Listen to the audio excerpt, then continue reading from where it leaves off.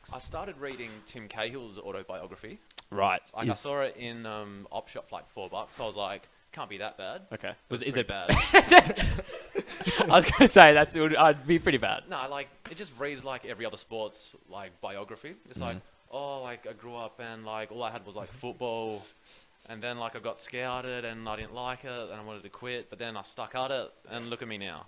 That's pretty much all our interviews summed up into one. Essentially. So you didn't go and buy Tim's children's books then after that? Not Tim's, no. Does Tim have children's books? I believe he does. Does he? Yeah, it's all about the vision. I feel like Cahill just tries to like sell anything. Yeah. Like I think he's a traitor.